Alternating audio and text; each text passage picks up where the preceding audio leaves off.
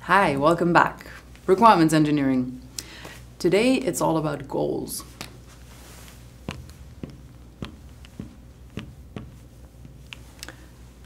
So, what is a goal?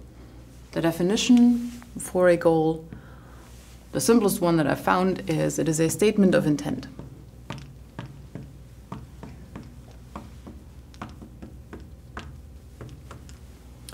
And as we do requirements engineering for software-intensive systems, those goals will have to do on some level with a system under development.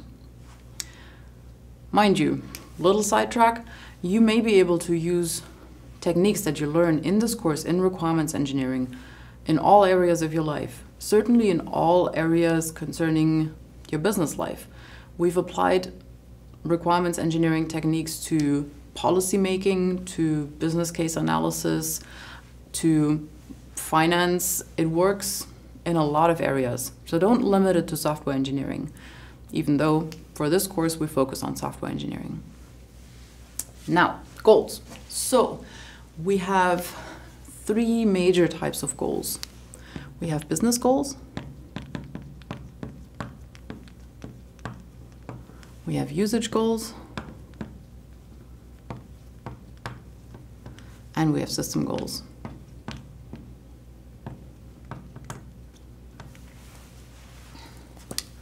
You already see there are three levels. Yeah, we're back to three levels. Now the question is, what do each of these types of goals focus on? Business goals focus on the business context of your system. So it's not so much about how the system is going to work, as opposed to what you want to achieve with that system in a larger context in the business environment. So your business goals may say something like, we want to have our return on investment, well, we want to have the development costs back in 3 months after releasing the product. And further on, we plan on earning $1 million within the first year. Clearly a business goal.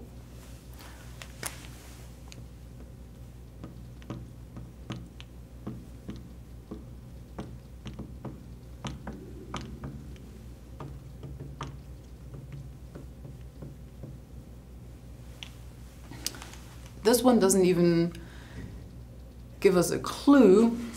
We're not going to Rio, this is return on investment. This one does not even give us a hint about what our system is about.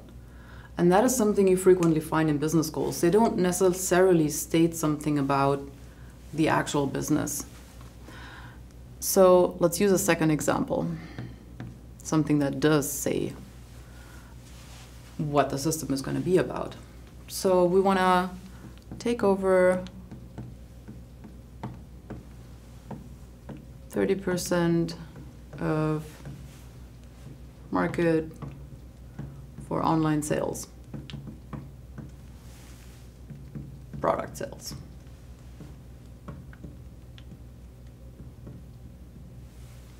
That is a pretty lofty goal. It's just an example. So we do want to do online product sales.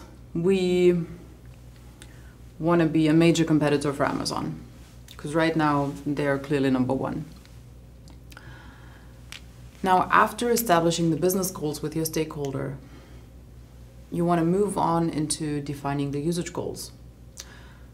So the usage goals, as opposed to talking about the business context, refer to impact in business context.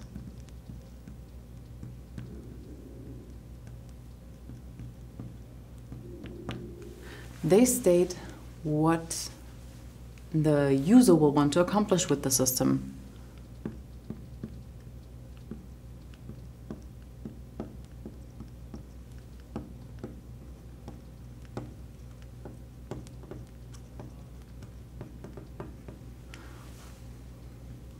So for example, they want to be able to buy and ship quickly and safe.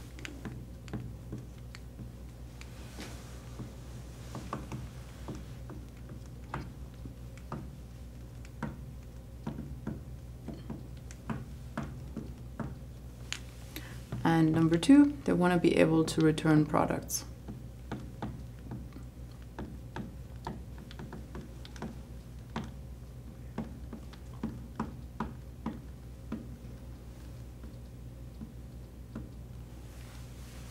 So if you think back to the little lecture about problem orientation and solution orientation, here we are still on the problem level. We don't talk about the solution yet. On the 3rd level, for the system goals, we may have an idea of what the solution is going to look like. We are going to define some goals that are going to constrain the solution. So that may be something like uses encryption for user data.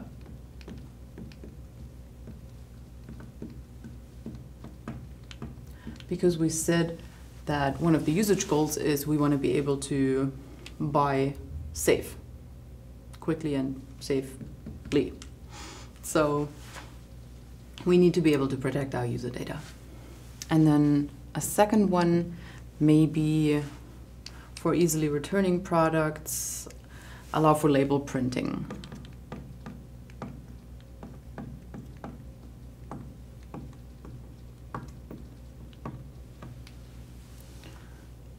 And where we go after defining the goals on the 3 levels is into an analysis of what is the relationship between those goals. So we will start by making a hierarchy.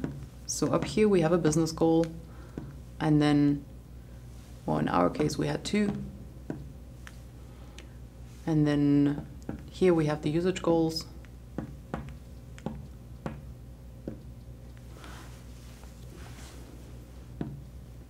And 2. So both of those are derived from that business goal number 2. We want to take over the market for online product sales. This is our overall goal model. We have one root, which is the system goal, the goal of developing that system. And then the system goal of we want to use encryption is derived from user goal 1. And number 2 is derived from usage goal 2. So we make that traceable to know at the end when we've broken down all those things and somebody asks back, is like, that encryption software module costs us so much money, like why did we even need that? I know in this example it's slightly obvious, but imagine you've broken down requirements over, say, 7 to 10 levels, and they are so fine-grained that it is not entirely obvious anymore where it came from. And then you can trace back in your goal hierarchy and say, oh, this is why we did that, and this is why we did that, and this is why we did that. So you're good. The other part why you want to analyze those goals is you want to find out whether there are any conflicts. And a very typical conflict that you may be able to detect in many goal models is the conflict in between time and quality. So you know there is this development triangle of time, cost, and quality.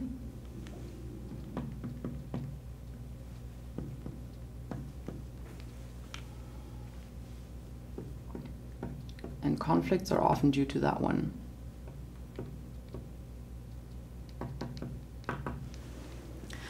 Now, the cynical business consultant says, time, quality, cost, pick 2. You can only have 2. But the truth is that we want to find the trade-off somewhere in the middle.